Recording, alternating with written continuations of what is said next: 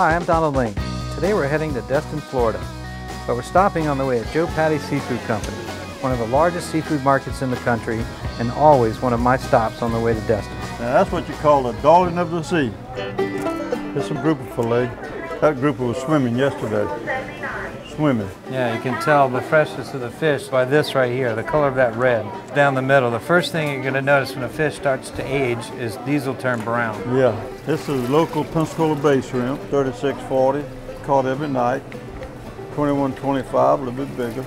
Brown shrimp, right? Brown shrimp, correct. Everybody can catch that shrimp. And then, these are white shrimp. You have to outthink that fellow right there to catch it. You got to know where to go, if the tide's right, got the right winds. See the green on the tail? If you catch brown shrimp, see, they don't have that green on the tail, they got the dark brown. I have a guy that gets those for my restaurants every day. Where you got your place? New Orleans. Oh yeah, well, New Orleans. These here were caught in Mobile Bay. Beautiful shrimp. I love to be on the sea. When I was 12 years old, my dad was always on the exploring edge. He wanted to do something that would promote seafood. Pretty snapper. This is what we're going fishing for tomorrow. All right, well, this comes from the east of us here off of Destin. That's exactly where we're going.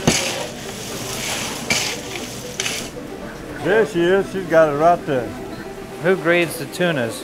They bring it in already graded for me. This is #1 tuna.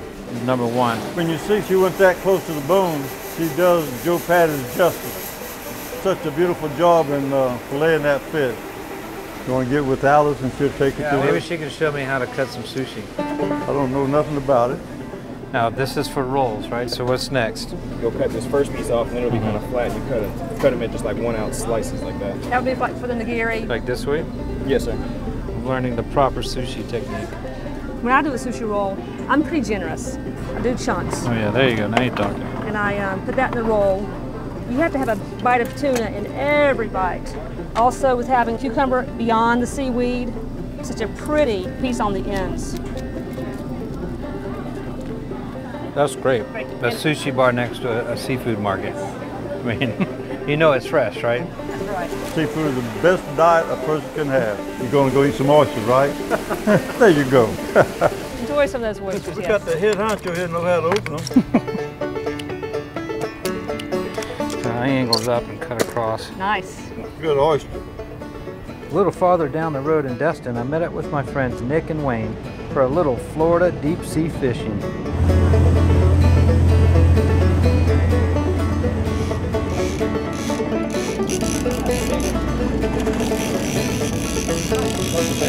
Oh, that's good. Nice, right there. All right, just take a wrap on him right there. There you go. Nice fish. Look at that fish. Taking the fillets off, leaving some of the scales on. One of my favorite ways to cook it. We're also going to fillet some and do a little pan fry. Maria's going to do a salt-baked fish. I'm really looking forward to. Our fishing trip was a success. Can't wait to cook these fish tonight along with the watermelon and peaches we picked up from the Burris market. Now you're going to debone everything from this side? Right. What you want to do is start and see if you can get as much skin off and as much salt off. And one last thing before dinner, my daughter and I put together a quick and easy dessert. Watch this, come here. These are the figs and the blueberries from the Burris market, and just kind of cooking them down with a little bit of sugar. So we want to thicken this up so that we can put it in the pie shell. So we put this slurry in there. It's just a little cornstarch and water, and when it gets hot, it should thicken the sauce up. Look at that. Make it even. Use the back of the spoon. 10 minutes in the oven, if that, maybe 5.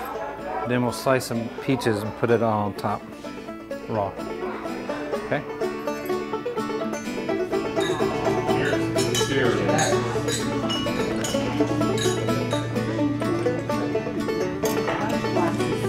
Seafood from Joe Pattis, produce from Burris Farm Market, and the snapper we caught today. It's the perfect dinner.